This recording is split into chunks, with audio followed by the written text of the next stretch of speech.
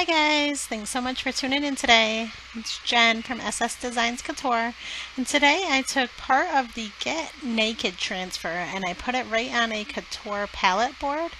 These are really fun, cute little boards that you could use on either side, the back or the front. And since they are a Couture board, there is no need to prep them.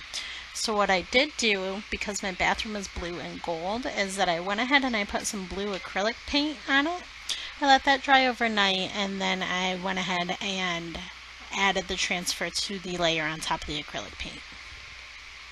So you will see me here, it is a new transfer. So what I did was I went ahead and I marked the back of the transfer sheet with a B. That way when I get done creating my transfer, I can go ahead and put it right back on the correct side. I will also fuzz this transfer because it is new. Fuzzing a transfer is just simply wiping it on a microfiber towel or perhaps maybe even your jeans.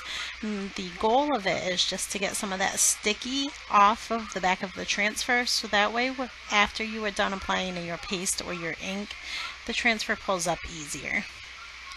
So you will see me here measuring it out. I don't have a half bath, however I really thought this was a cute saying.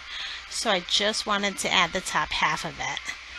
I will be using white paste and a squeegee to apply it.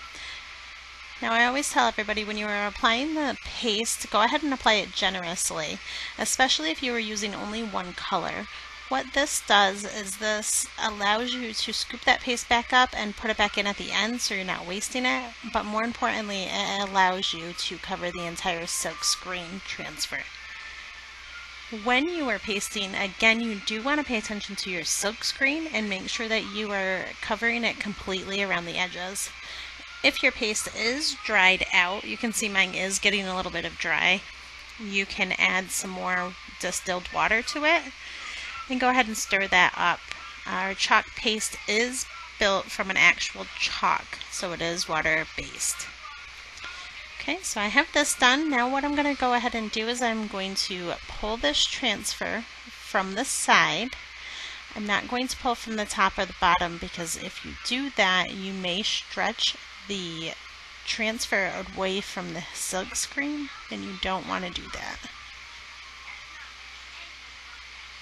Go ahead and either pull from the side or from the top, and since this is a board it's a little harder to pull, you just want to take your time and pull it nice and easy. Now I do wash my transfers directly after I use them, and this just ensures that no paste or ink dries inside that silk screen. If you use our board eraser and you're using warm water to spray it out, then you should have no problems at all. After I'm done washing it, I take a microfiber towel and I dry it off. Then I reapply it back to my backer. Thanks so much for watching, guys. I hope you enjoy. Have a great day.